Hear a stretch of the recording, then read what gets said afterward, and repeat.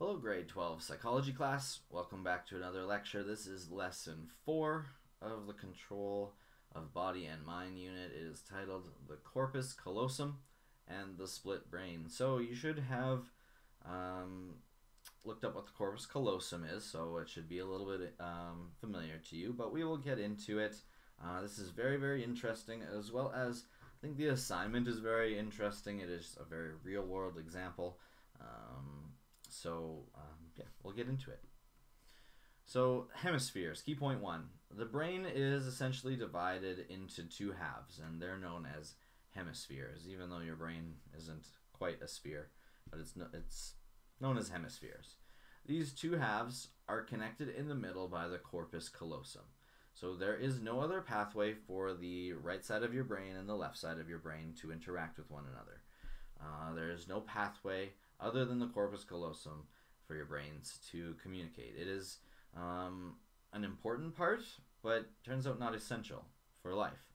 So the corpus callosum is right in the middle. It's not at the top, but it's kind of sunk down in the middle of your brain, and it is a bundle of nerves. There's lots of nerves that go back and forth and send information to each half. So since different parts of your cortex control different functions, the communication between the two sides is important, but not necessary. The brainstem, remember, is the part of your brain that controls the parts that are most necessary for life.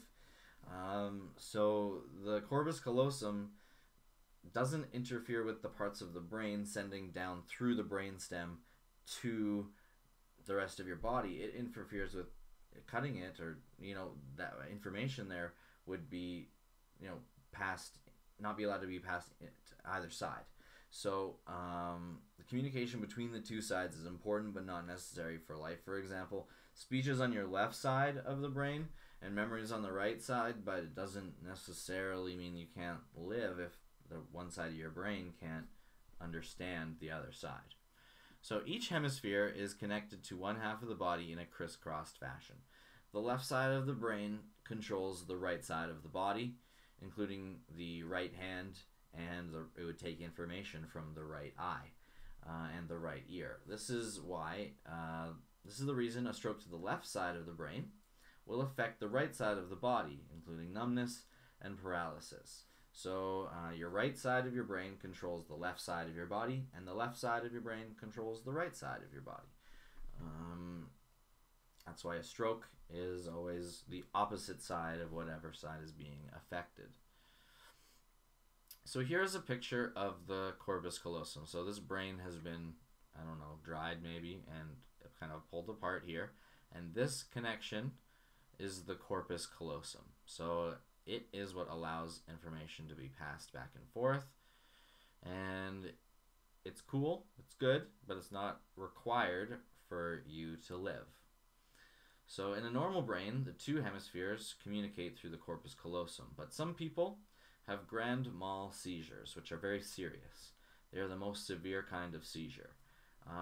If you separate the brain hemispheres, or cut the corpus callosum, it is proven to lessen the number and severity of these seizures, but as a result, the person has a split brain.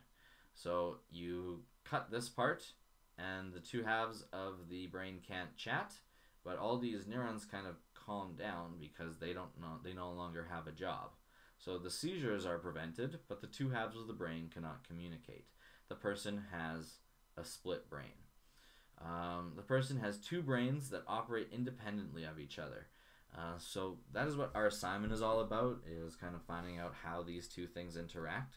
But studies have shown that a person can live a mostly normal life with this situation. There are some interesting studies, though, that have given us insight into how these two halves of the brain interact. So generally people can live a normal life. It's not a very common procedure, but studying these people has been very interesting in the field of psychology. So this is an example, and you're going to look some more information up about this through the videos and then summarize it. So a blindfolded man whose brain has been split, so he cannot see. He holds a ball in his right hand. he can say that it is a ball because speech is on the left side of the brain. So he can feel it in his right hand, and the information is passed to the left side of his brain where the speech center is, and he can say that it is a ball. So he can feel it, and the left side of the brain says that it's a ball. He is able to do that. If you were to place the ball instead in his left hand, he would not be able to say what it is. The information about it being a ball, and remember he's blindfolded, would be sent from his left side to his right brain.